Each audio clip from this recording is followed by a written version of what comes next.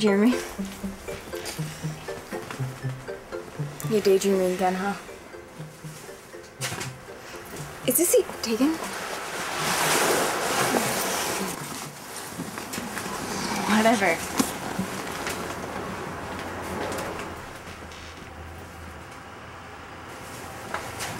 Why don't you just... Why, out of everyone in the entire school, would I ask you? Because you like me. You've always liked me since the moment you saw me. Well, if I ask you, I don't want to get a black eye. Now, you don't know that. Yes, I do. How? Because when I see you in the halls, some slut is always hanging off of you like a dead animal. We're just friends. Oh, right. Why would I lie to you? I don't know, because you can? Because you're the only crush I haven't ever gotten over. Well, I can't help it that I'm so good looking. Shut up. Oh, Jeremy. I've been in love with you for years.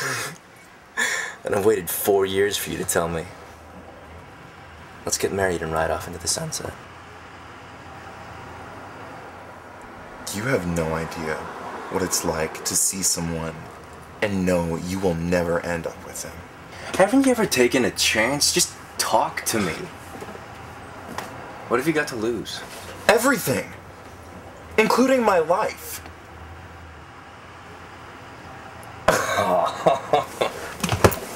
You know what's sad about all this? You have to create this stupid little fantasy just to talk to me. You make me say what you want to hear to make you feel better. Shut up. And it works. But when the real me comes strolling along, you might as well have just jumped in a ditch. Stop it. Because you're just too shy to talk to me. Now that is sad. You want to know what's really pathetic?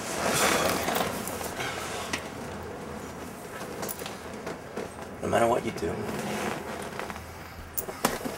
no matter how hard you try, you're never ever gonna get over me. Never.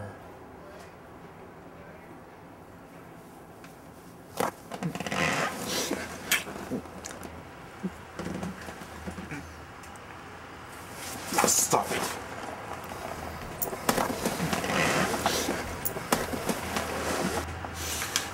Just go away.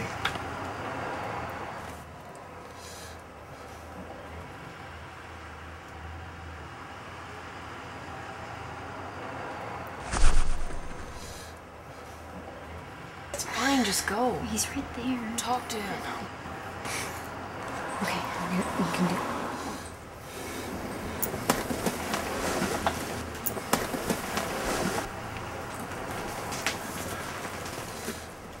You okay? You know,